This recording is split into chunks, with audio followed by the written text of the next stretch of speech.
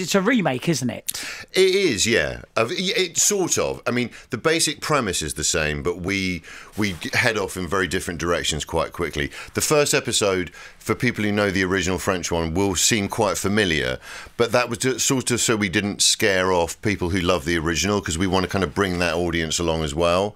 But yes, it is technically a remake. Right, okay, but when they came to you with the idea, did you initially just go, yeah? I mean...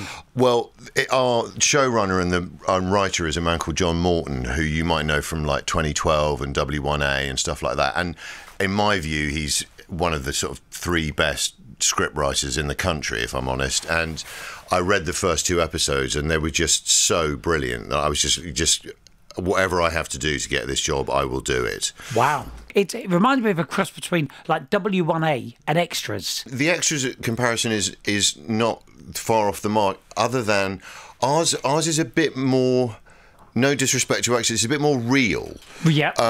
Ours is funny, but it's also kind of, the tone is more realistic in the sense we're trying to show what the life of an agent trying to you know scrabble up work for their clients is like in the real world, but there are some very good gags along the way. Yeah, it's funny. You must obviously have an agent. I have more agents than I know what to do with, because I have one here, I've got one in America, I've got a manager.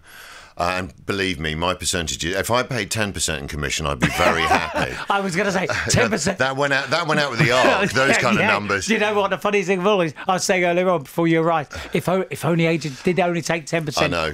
What a bonus. 12.3% doesn't roll off the tongue, really, though, does it? Now, if only 12.3, I'm still lowballing.